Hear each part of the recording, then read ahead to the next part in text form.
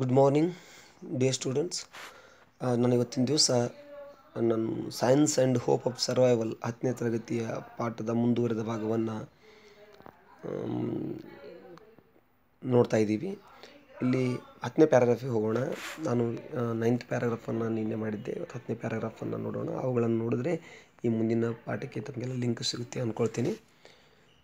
ನಾನು ಪಾಠವನ್ನು ಮೊದಲಿಗೆ ನೇರವಾಗಿ ಒಂದು ಸಲ ಓದ್ತಾ ಅದನ್ನು ಕನ್ನಡದಲ್ಲಿ ಅನುವಾದಿಸ್ತಾ ಸಾಗ್ತೇನೆ. A common lore is that immersion in science does not go with practical sense. It is true that on occasions a greatest mathematician of our time was so involved in a current problem that he could leave home wearing shoes from two different pairs. However, if you look carefully, you will find another side to this, which makes scientists the most practical people in the world. All new technologies, all new brands of industry from defense to entertainment stem from fundamental research. Among past examples are antibiotics, electronics, biotechnology, synthetic fibers, the Green Revolution, and genetic forensic diagnosis, to name just a few. And now only the basic research could give us new sources of energy, new mineral deposits, and efficient defense from terrorism, cure from cancer, new forms of transportation. People trained in theoretical physics are head-haunted by financial institutions. Those trained in forensics, frontiers of biological research become founders and directors in the pharmaceutical industry. So knowledge of basic science will give you a head start in whatever career you choose. ಅದು ವಿದ್ಯಾರ್ಥಿಗಳೇ, ಕನ್ನಡದ ಅನುವಾದವನ್ನು ನೋಡ್ತಾ ಹೋಗೋಣ. ಸಾರಿ. A common lower, ಒಂದು ಸಾಮಾನ್ಯ ಸಿದ್ಧಾಂತ. ನಾವು ಇಲ್ಲಿ ಸಿದ್ಧಾಂತವಾದ ಅನ್ಬೋದು. A common lower is that ಇಮರ್ಸನ್ in science doesn't go with practical sense. ಇಮರ್ಸನ್ ಅಂದರೆ ಒಳಗೊಳ್ಳುವಿಕೆ, ತೊಡಗುವಿಕೆ, ಅದರಲ್ಲಿ ಮುಳುಗುವಿಕೆ. ಇಮರ್ಸ್ ಅಂದರೆ ಮುಳುಗು ಅನ್ನೋ ಅರ್ಥ ಬರುತ್ತೆ. ಇಮರ್ಜನ್ ಇನ್ ಸೈನ್ಸ್, ಸೈನ್ಸಲ್ಲಿ ಮುಳುಗುವುದು ಅಂದರೆ ಸೈನ್ಸ್ದ ಒಂದು ಸಂಶೋಧನೆಯಲ್ಲಿ ತೊಡಗುವುದು. Doesn't go with practical sense, ಅದು ಪ್ರಾಕ್ಟಿಕಲ್ ಸೆನ್ಸ್ದೊಂದಿಗೆ ಬರಲ್ಲ, ಅಲ್ಲಿ ಪ್ರಾಯೋಗಿಕ ಜ್ಞಾನ ಇರೋದಿಲ್ಲ ಅಂತಕ್ಕಂಥದ್ದು ಅರ್ಥ ಬರುತ್ತೆ. ಅಂದರೆ ಸೈನ್ಸಲ್ಲಿ ತೊಡಗಿರ್ತಕ್ಕಂಥವರಿಗೆ ಸಾಮಾನ್ಯ ಜ್ಞಾನಗಳಿರೋದಿಲ್ಲ, ಸಾಮಾನ್ಯ ದಿನನಿತ್ಯದ ಜ್ಞಾನ ಅರಿವು ಅವರಿಗೆ ಇರೋದಿಲ್ಲ ಅನ್ನೋ ಅರ್ಥ ಬರುತ್ತೆ.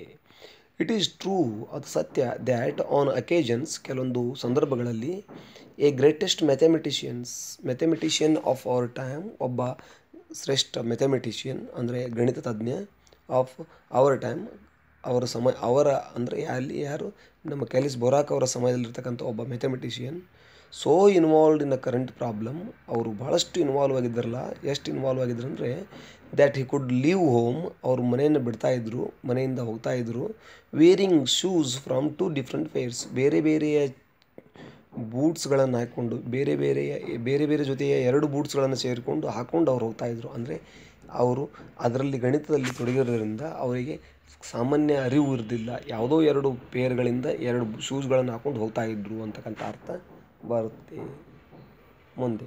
ಹವೆವರ್, ಹೀಗೆ, ಇಫ್ ಯು ಲುಕ್ ಕೇರ್ಫುಲಿ, ನೀವು ಸ್ವಲ್ಪ ಜಾಗೃತಿಯಿಂದ ನೋಡಿದ್ದೇ ಆದಲ್ಲಿ, you will find another side to this, ಒಂದು ಬದಿಯನ್ನು ನೀವು ನೋಡ್ತೀರಿ. ಇಲ್ಲಿ ಒಬ್ಬ ಮ್ಯಾಥಮೆಟಿಷಿಯನ್ ಮಾಡಿರ್ತಕ್ಕಂಥ ತಪ್ಪಿಗೆ ಹೊರತಾಗಿ ಇನ್ನೊಂದು ಬದಿಯನ್ನು ತಾವು ನೋಡ್ತೀರಿ. ಈ ವಿಜ್ಞಾನಿಗಳಿಗೆ ಸಂಬಂಧಪಟ್ಟಂಗೆ ನೋಡಿರಿ ಏನದು ಅಂದರೆ, ವಿಚ್ ಮೇಕ್ಸ್ ಸೈಂಟಿಸ್ಟ್, ಅದು ಮಾಡುತ್ತದೆ, ಏನು ಮಾಡ್ತಾರೆ ಸೈಂಟಿಸ್ಟ್, ವಿಜ್ಞಾನಿಗಳನ್ನು, the most practical people in the world,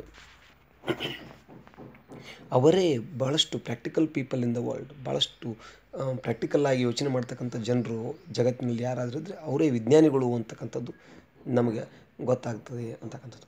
all new technologies, ಎಲ್ಲ ಹೊಸ ತಂತ್ರಜ್ಞಾನಗಳು, all new brands of industry, ಎಲ್ಲ ಹೊಸ ಬ್ರ್ಯಾಂಡ್ಗಳು. ಇಂಡಸ್ಟ್ರಿ ಅಂದರೆ ಒಂದು ಕೈಗಾರಿಕೆಗೆ ಸಂಬಂಧಪಟ್ಟಿರ್ತಕ್ಕಂಥ ಒಂದಿಷ್ಟು ಬ್ರ್ಯಾಂಡ್ಗಳೇನಾವಲ್ಲ, ಫ್ರಮ್ ಡಿಫೆನ್ಸ್ ಉತ್ಪಾದನೆಗೆ ಸಂಬಂಧಪಟ್ಟಿರ್ತಕ್ಕಂಥ ಬ್ರ್ಯಾಂಡ್ಗಳೆಲ್ಲ ಎಲ್ಲಿಂದ ಫ್ರಮ್ ಡಿಫೆನ್ಸ್ ಟು ಎಂಟರ್ಟೈನ್ಮೆಂಟ್, ರಕ್ಷಣೆಯಿಂದ ಎಂಟರ್ಟೈನ್ಮೆಂಟ್ವರೆಗೂ, ಮನೋರಂಜನೆವರೆಗೂ ಏನಾಗ್ಯಾವ ಅಂದರೆ stem from fundamental research.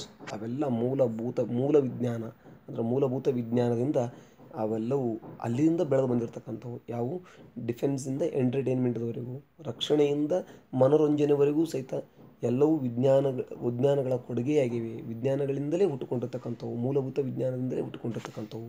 Stem ಅಂದರೆ ಅದರ ಬುಡ ಅನ್ಬೋದು. ಅದರ ಎಲ್ಲಿಂದ ಬೆಳೆದಿವೆ ಇವೆಲ್ಲ ಅಂದರೆ ಈ ಸ್ಟೆಮ್ದಿಂದ. ಯಾವ ಸ್ಟೆಮ್ ಅದು? ಫಂಡಮೆಂಟಲ್ ರಿಸರ್ಚ್ ಅಂತಕ್ಕಂಥ ಸ್ಟೆಮ್ಮಿಂದ ಬೆಳೆದಿರ್ತಕ್ಕಂಥವೇ. ಏನು?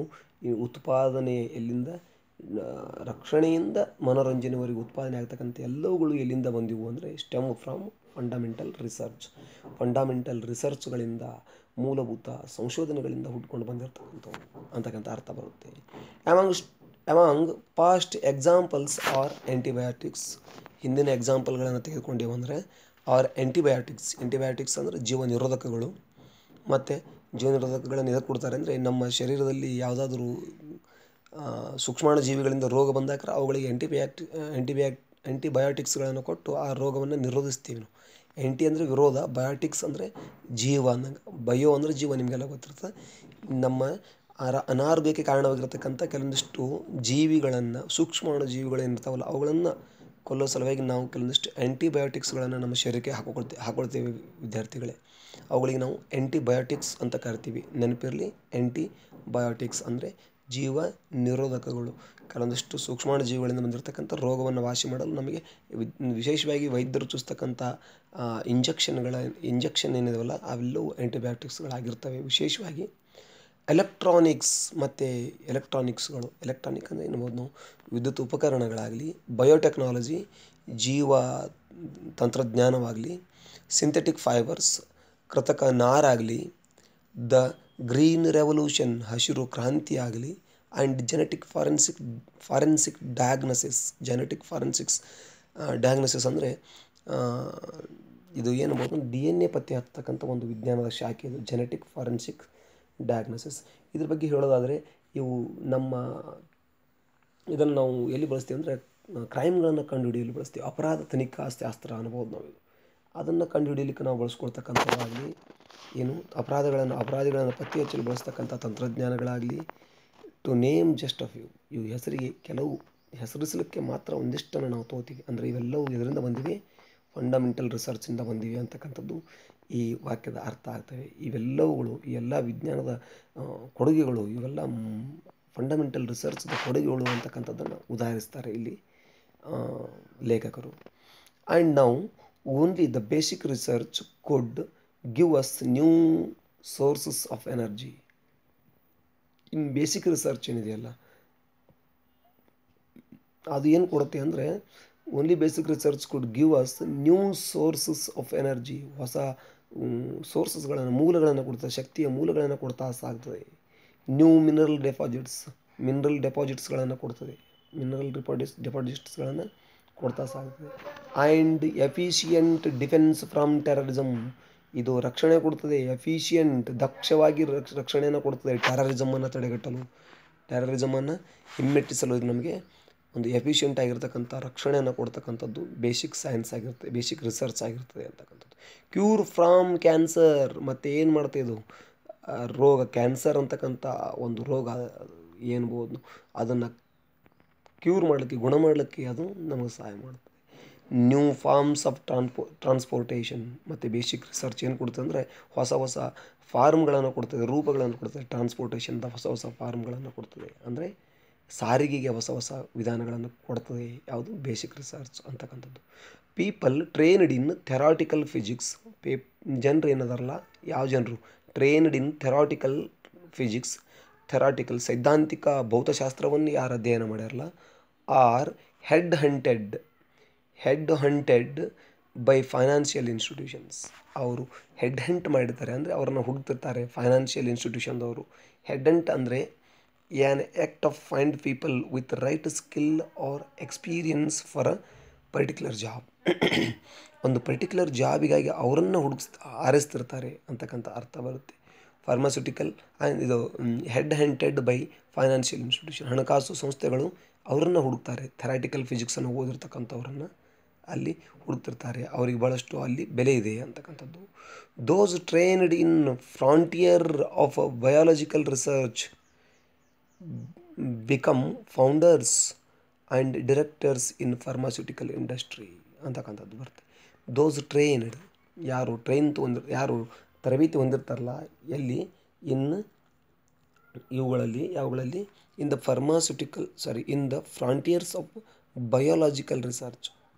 ಬಯೋಲಾಜಿಕಲ್ ಅಂದರೆ ಜೀವಶಾಸ್ತ್ರೀಯ ಸಂಶೋಧನೆಗಳಲ್ಲಿ ಕೆಲಸ ಮಾಡಿರ್ತಕ್ಕಂಥ, ಅದರಲ್ಲಿ ಪರಿಣಿತಿ ಹೊಂದಿರತಕ್ಕಂಥವ್ರನ್ನ ಏನಾಗ್ತಾರೆ, ಅವರು ಆಗ್ತಾರೆ, ಏನಾಗ್ತಾರೆ, ಬಿಕಮ್ ಫೌಂಡರ್ಸ್, ಅವರು ಫೌಂಡರ್ಗಳಾಗ್ತಾರೆ ಮತ್ತು ಡೈರೆಕ್ಟರ್ಸ್ ಸ್ಥಾಪಕರಾಗ್ತಾರೆ ಮತ್ತು ಅದರ ಮಾರ್ಗದರ್ಶಕರಾಗ್ತಾರೆ in the pharmaceutical industry. Pharmaceutical industry ಅಂದರೆ ಔಷಧ ಉತ್ಪಾದನಾ ಕೈಗಾರಿಕೆಗಳಲ್ಲಿ ಇವರಿಗೆ ಭಾಳಷ್ಟು ಬೆಲೆ ಬರುತ್ತೆ. ಎಂಥವ್ರಿಗಿದು ಬಯಾಲಜಿಕಲ್ ರಿಸರ್ಚ್ನಲ್ಲಿ ಟ್ರೈನ್ ಆಗಿರ್ತಕ್ಕಂಥವ್ರಿಗೆ, ಸರಿಯಾಗಿ ತರಬೇತಿ ಹೊಂದಿರತಕ್ಕಂಥವ್ರು ಫಾರ್ಮಾಸ್ಯೂಟಿಕಲ್ ಇಂಡಸ್ಟ್ರಿಯನ್ನು ಸ್ಥಾಪನೆ ಮಾಡ್ತಾರೆ ಮತ್ತು ಅದನ್ನು ಮುನ್ನಡೆಸ್ಕೊಂಡು ಹೋಗ್ತಿರ್ತಾರೆ ಅಂತಕ್ಕಂಥದ್ದು. ಸೊ ಹಾಗೆ knowledge of basic science will give you head start in what ever carrier you choose. ಯಾವುದೇ ಕ್ಯಾರಿಯರನ್ನು ನೀವು ಆಯ್ಕೆ ಮಾಡಿಕೊಳ್ಳಿ, ಉದ್ಯೋಗವನ್ನು ಆಯ್ಕೆ ಮಾಡಿಕೊಳ್ಳಿ, ನಿಮಗೆ ಒಳ್ಳೆಯ ಆರಂಭವನ್ನು ನೀಡ್ತಕ್ಕಂಥದ್ದು ಇದ್ದರೆ ಅದು ಬೇಸಿಕ್ ಸೈನ್ಸ್ ಅಂತಕ್ಕಂಥದ್ದು. ಇಲ್ಲಿ ನಾಲೆಜ್ ಆಫ್ ಬೇಸಿಕ್ ಸೈನ್ಸ್ದ ಜ್ಞಾನ ಏನಾಯ್ತಂದರೆ ವಿಲ್ ಗಿವ್ ಯು, ಅದು ಕೊಡ್ತದೆ ಹೆಡ್ ಸ್ಟಾರ್ಟ್, ಒಂದು ಒಳ್ಳೆಯ ಪ್ರಾರಂಭವನ್ನು ಕೊಡ್ತದೆ, ಉತ್ತಮವಾಗಿರ್ತಕ್ಕಂಥ ಆರಂಭವನ್ನು ಕೊಡ್ತದೆ in what ever carrier you choose. ಯಾವುದೇ ಕ್ಯಾರಿಯರನ್ನು ನೀವು ಆಯ್ಕೆ ಮಾಡ್ಕೋತಿರಲ್ಲ ಅದರಲ್ಲಿ ಒಳ್ಳೆಯ ಒಂದು ಆರಂಭವನ್ನು ನೀಡುತ್ತದೆ ಅಂತಕ್ಕಂಥದ್ದು ಇಲ್ಲಿರ್ತಕ್ಕಂಥ ಒಂದು ಆಶಯ ಸ್ನೇಹಿತರೆ. ಇವತ್ತಿಗೆ ಇಷ್ಟು ಸಾಕು. ಇದನ್ನು ಇಷ್ಟ ಆದಲ್ಲಿ ದಯವಿಟ್ಟು ಸಬ್ಸ್ಕ್ರೈಬ್ ಮಾಡ್ಕೊಳ್ಳಿ. ಆದಷ್ಟು ಜನರು ಎಲ್ಲರಿಗೂ ತಿಳಿಯುವಂತಾಗಲಿ. ಈ ಪಾಠ ತಿಳಿದದ್ದೇ ಆದರೆ ನನಗೂ ಖುಷಿ, ತಮಗೂ ಖುಷಿ ಆಗುತ್ತೆ. ಆತ್ಮೀಯರೇ, ತಮ್ಮೆಲ್ಲರಿಗೂ ಒಳ್ಳೆಯದಾಗಲಿ. Have a good day had. Thank you. Take care.